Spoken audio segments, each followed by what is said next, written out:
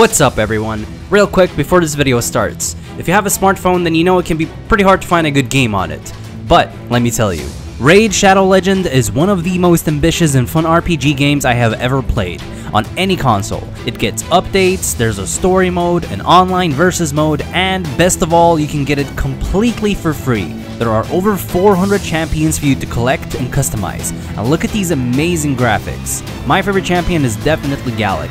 I think it looks really cool. It has almost a perfect score on the Play Store with almost 200,000 reviews. Almost 10 million players worldwide have already downloaded the game in just 3 months. This game is getting really big really fast, so make sure you get a head start.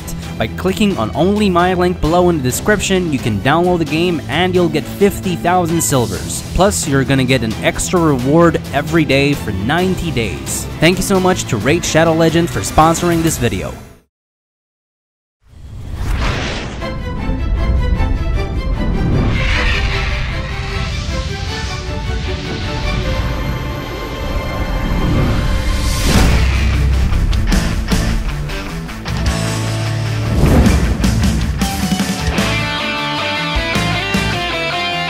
Roy is an aggressive, rushdown sword character.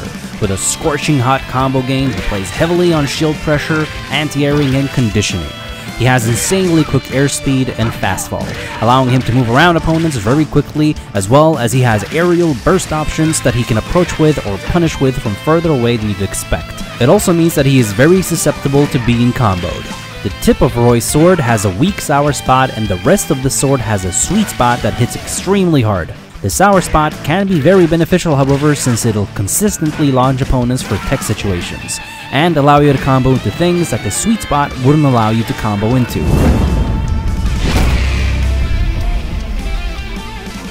Your objective is to overwhelm the opponent with aggression and find your way around their defensive options. The focus of his neutral can be broken down pretty easily. 30% of his neutral is all about pressuring the ground and spacing around shield to try choking out their ground game and make them feel like they have to jump in order to be able to deal with you at all. The other 30% of neutral is covering short hops once they jump to start a combo, and the other 30% of neutral is covering full hops once they start full hopping to also start a combo.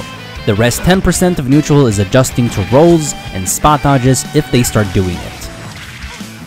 Once you get a hit, it's important to very naturally and consistently follow through with the combo, and end the combo by either launching them off stage to start ledge traps, or end the combo by launching them above you to play a juggling game, where you try hitting them in the air to keep them juggled, or by bursting down their landing options.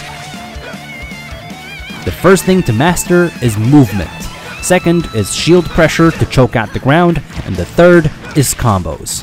He has a really good dash dance for positioning's sake, as well as he can full hop and B-reverse his first swing of double edge dance to fake out his aggression and mix up his movement really quickly in the air. Here's how you execute the B-reverse. First off, you always start off by full hopping to the left or right. So if you're dashing towards the right direction and full hop, then all you have to do is keep holding right, press B, then immediately flick the control stick to the other direction a few frames after. So it's basically just jump forward, press B, and then as quickly as possible tap to the other direction. Or you jump forward, press side B behind you, then tap to the other direction. Forward air, back air, and up air all work the same against shield. He can buffer an aerial or land it. If you buffer an aerial against shield, it won't be safe no matter how you space it most of the time, as after the block you'll still be airborne and can easily get punished out of shield. You could of course take a risk and cross up in the process to make it harder to punish, but generally the buffered aerials are much more for anti-airing and comboing. Even if you don't space it, as long as you land an aerial low against the shield, it'll be safe. You'll be able to shield any attack out of shield, as well as you can spot dodge, full hop, or dash away to avoid getting grabbed. All of these evasive options are important to mix up for aggressive purposes. Spacing it or crossing it up is of course always more beneficial, as now you can shield safely without risking getting grabbed. As well as you also give yourself the option to be able to follow up with more aggression. Landing aerials aren't only good against shield, but they also give you a bigger reward if hit, since they'll combo into another grounded move at low percents, or combo to an aerial at higher percents to potentially kill. The unique thing about neutral air is that you can buffer this aerial, and as long as you fast fall it, you'll land with the second hit low on shield and you'll be able to spot dodge grabs, but you'll still lose to really quick attacks out of shield, so you'll always want to space it. By running in first, then release the control stick to stop, then short hop, slightly delay the neutral air and fast fall it while you drift back. Or you jump and delay the neutral air while crossing it up. Or just stick to pressuring with forward air and back air and up air, as they are safer to space with anyway, especially since you can parry the second hit after blocking the first one. Jumping in with it will allow you to anti-air short hops really well and start a combo.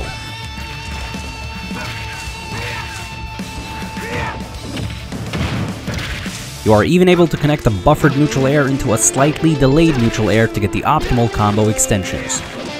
Against fast fallers, if you hit a sour spot, it'll set up into a tech situation starting around 30 till around 50%. If you land the first hit of neutral air, it'll combo.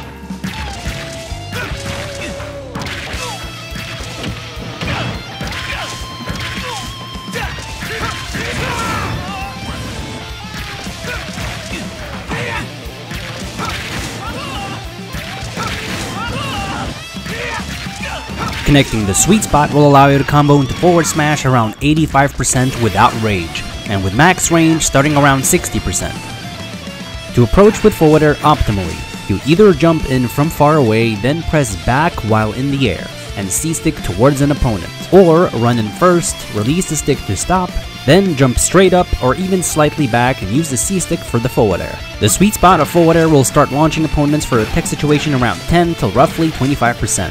While the sour spot starts around 25 till roughly 50%, while the sweet spot of back air forces techs at around 20 till roughly 35%, and the sour spot starts around 60 till 80%. To combo at starting percents, you'll need to jump towards an opponent with the sweet spot, which is safe since even if they shield, you'd cross up anyway. You're also able to short hop forward air and double jump forward air before you land, to make the first hit of forward air a bit safer.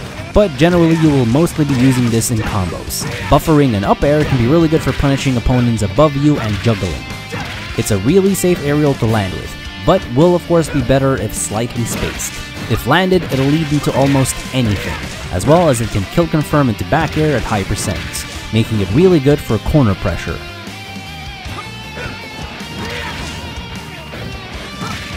Connecting the sour spot allows you to kill confirm as well. There are many ways to play around and punish full hops. You can full hop forward air and start a combo at low percents, which leads into a juggle situation. And if they never did full hop, you can immediately double jump out, forward air again to wall them out, or fall with up air and safely cross them up. Or you full hop back air, which is better at higher percents, and will also allow you to do a second aerial before landing to pressure the ground if they never did full hop. You can full hop and fall with reverse up air, or just buffer a short hop up air when under them. On top of all of this, the neutral air, forward air, and up air can shield poke really easily as long as you've damaged the shield. One big thing that Roy struggles against is the parry system, so whenever his aggression starts becoming predictable and too obvious, you'll want to start getting tomahawk grabs and fake out your aggression much more with B reverses and especially double jump mix-ups.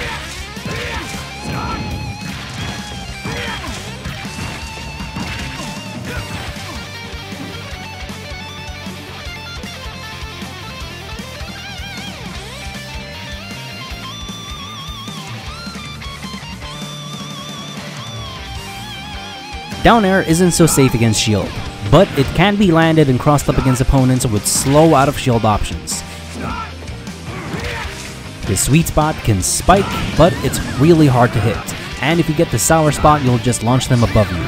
So most of the time it's not worth going for, and it's better to stay on stage to ledge trap and not risk getting reverse edge guarded or ledge trapped, as even when you hit the sour spot against a 2-frame, it can combo at mid to high percents. If you're feeling on fire, however, then go off stage and get that satisfying spike.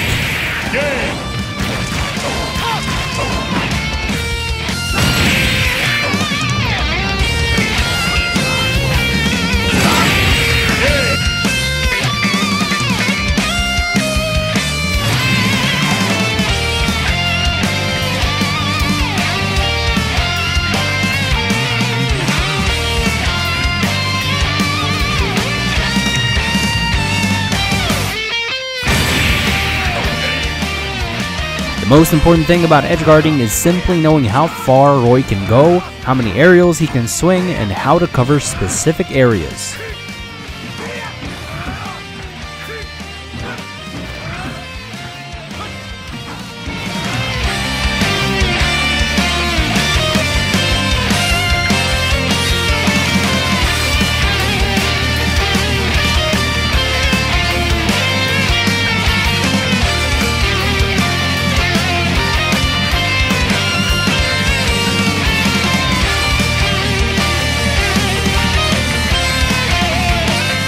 you'll mostly be using jab as a quick out of shield option or as additional pressure after a landed spaced aerial, which can potentially stuff out aggression. Using it too close is punishable. Space it however and it's safe, but using it multiple times can also be punished. Hitting it at max range will only push opponents away, and will require you to make a read on the opponent's next move in order to capitalize on it. Connecting the sweet spot will give you its fullest combo potential, and even then this move will always be amazing for combo extensions, especially with the help of platforms.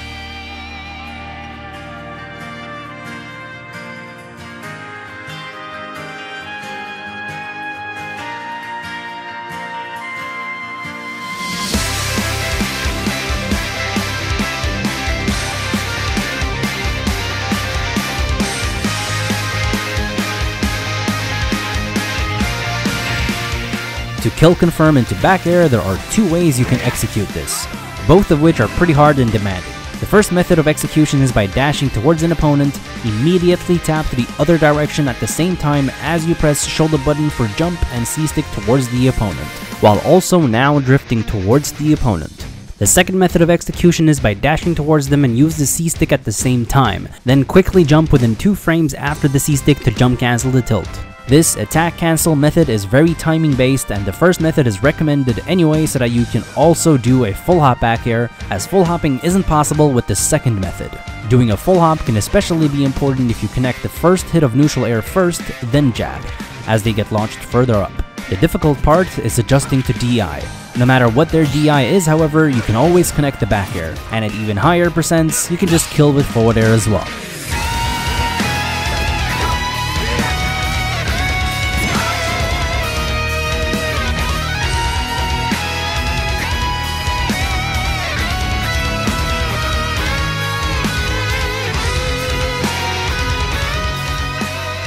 You can also possibly kill confirm into a jump, double edge dance. It's a bit nuanced, and depending on weight and fall speed, you'll either be short hopping towards them and double edge dance forward, forward, up, forward, forward, forward, forward, forward, or forward, up, forward. Double edge dance while grounded is mostly for whiff punishing and mixing up your aggression. It's also used to punish spot dodges. Swinging forward 4 times is not very consistent, and you'll mostly end up hitting with a sour spot that way. So instead you'll want to do forward, forward, up, forward for the sweet spot to kill really early, especially at the edge of the stage.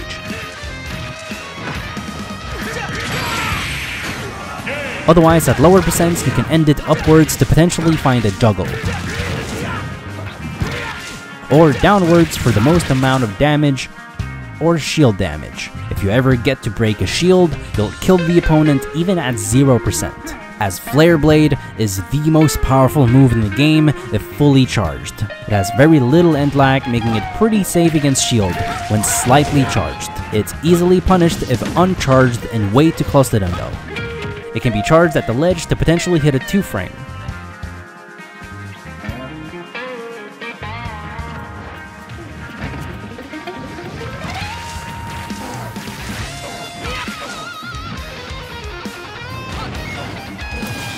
It'll punish a ledge stall, and if you keep charging it, it can punish a regular get up, punish a ledge jump if done with the right timing, and punish a roll.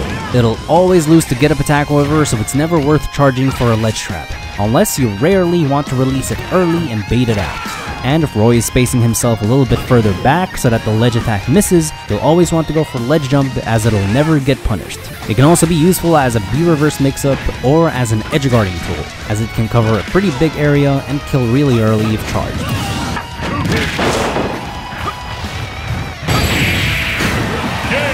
Otherwise, you'll mostly be going off stage with forward air or counter. Just make sure that you save your double jump so you can recover after. His recovery is decent but very vulnerable, so you'll always want to be careful going off stage. On the other hand, the multi-hits on his recovery can potentially cause a stage spike.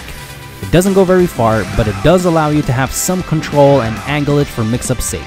Being off stage without a double jump will usually mean you will get edge guarded and killed, so whenever you can, you should save your double jump and recover as low as possible. And even then, whenever you feel like the opponent is about to go off stage and hit you, you should also be ready to recover high. It's a pretty fast out of shield option in close range situations, or before something hits the shield against predictable incoming pressure, since you'll be able to tank the hits with super armor and potentially kill at high percents, which by the way you want to DI down and away.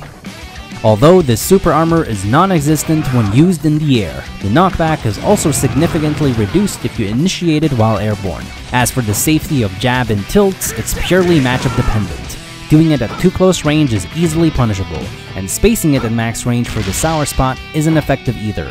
But hitting with the middle hitbox is the best in terms of safety. If they can't punish it, you can abuse it as shield pressure. And of course, if they can deal with jab or forward tilt, then you'll need to be much more careful with it. Forward tilt can also be pivot cancelled by running, turning around, and at the same time C-stick towards the direction you were originally running. And you'll slide in with the forward tilt to catch landings and whiff punish. At low percentage, the sour spot will start launching the opponent at a low angle and force a tech situation, while the sour spot won't start launching them for a tech situation until mid-percents. Down tilt will be safe against all matchups however, giving you the option to shield after, dash away, full hop, or attack again, making it your main grounded move to pressure the ground with and identifying the opponent's defensive habits and take advantage in the long run. Just keep in mind that against really fast characters, you still want to space this move as at close range it won't be safe. You're also able to dash back and hold the control stick down and slightly behind you and press A to be able to do an immediate dash back down tilt. At mid percents, the sweet spot will start launching the opponent at a low angle and force a tech situation, while the sour spot won't start launching for a tech situation until really high percents.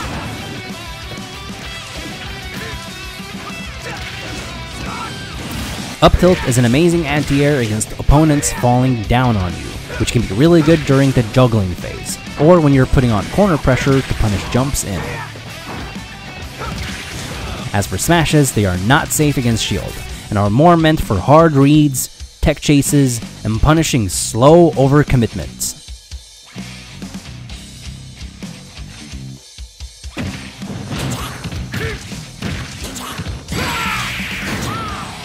Down smash can be a quick and strong option out of a perfect shield. Up smash can be used as a hard commitment against rolls in, or as an out of shield option to cover your surroundings and push the opponent up into the burst. And dash attack is unsafe to use, but can potentially be used as a whiff punisher or for tech chasing. During the ledge trap, his down tilt and down smash barely hits hanging opponents, and even when it does, it'll barely scratch the opponent. In any case, you can still be standing here shielding, which allows him to grab regular get-ups or neutral air, which also catches ledge jumps, while back air and up air can also catch ledge jumps.